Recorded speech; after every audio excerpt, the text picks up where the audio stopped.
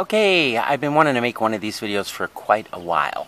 One where I get some sterling scrap, well, sterling that I'm going to scrap, and then I just rip it apart and see how much of sterling scrap there is. And here's a perfect example, coasters. Oh look, I had that all the way up here. I have to look through the back of the camera to do this. I've got it on a tripod. Anyway, these sterling coasters say, let me see if I can read it. Frank, I'll write down what they are, but it's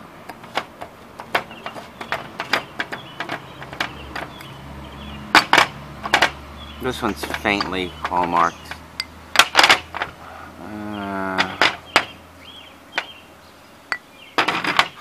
These two have the best hallmarks.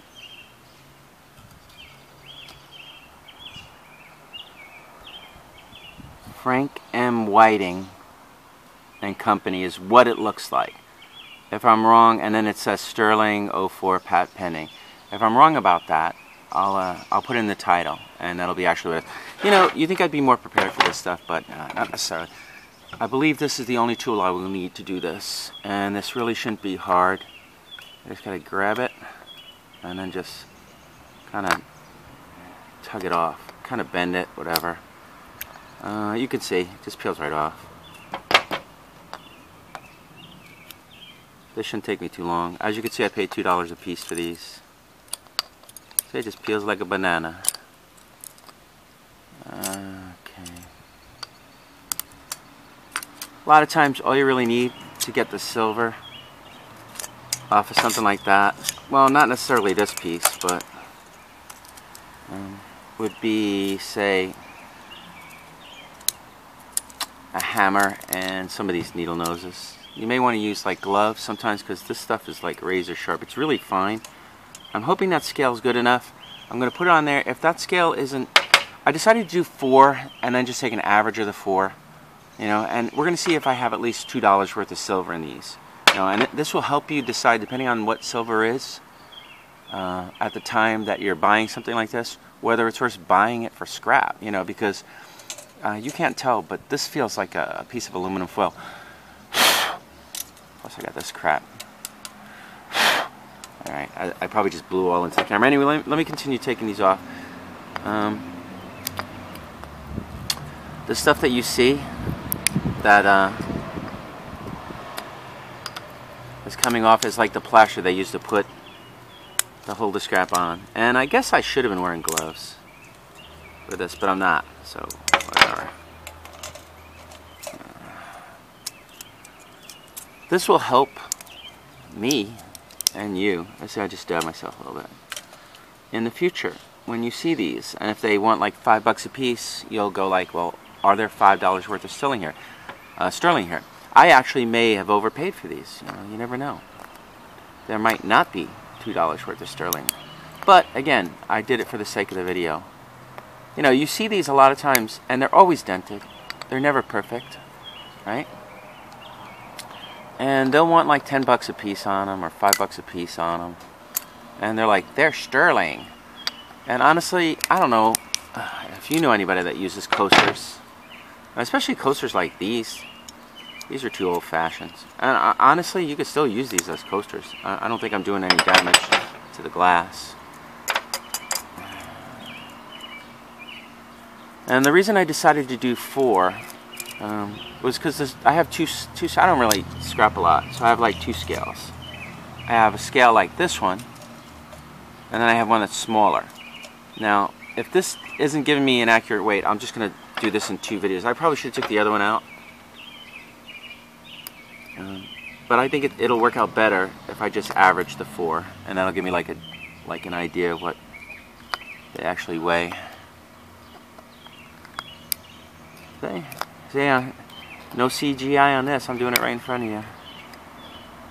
That's why I'm hoping the other scale works. I mean, this scale works. I don't have to divide it into 2, because then I won't have to edit the video. I won't have to process it.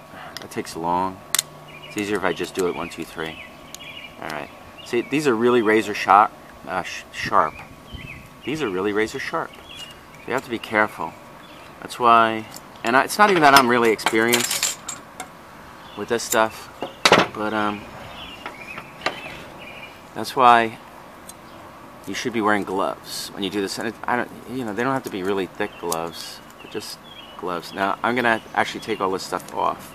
Let me get this centered right there, so you can see the weight and everything. All right, let me take that off, and there it is, nice and centered. Right camera, okay. Yeah, like I said, I'm using a tripod and everything, so normally I don't bother, but I need like 2 hands to do this. And like I said, I could clean this off, and I could use them at coasters if I wanted to.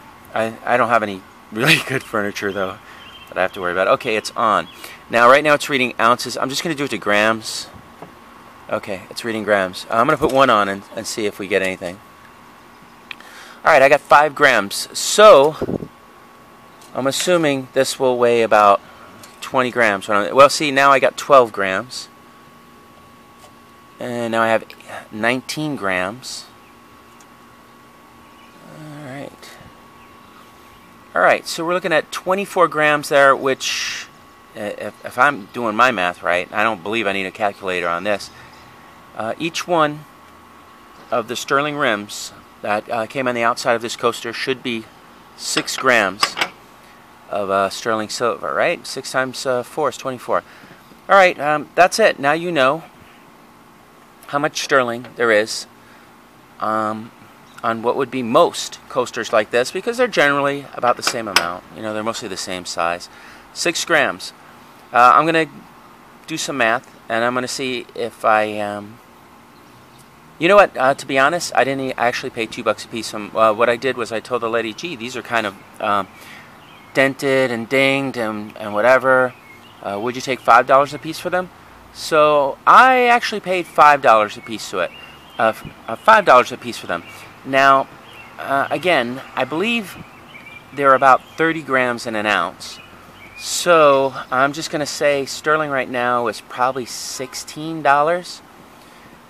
So I probably have about, let's see, if it's scrapping at 16, and it might be a little higher, it might be lower, I don't really know. I haven't looked in weeks and stuff, right? But if 24 grams is about an ounce, it's shy an ounce. It's about like, I don't know, 25% less than an ounce, I'll just say. So that's 16, we're already down to 12.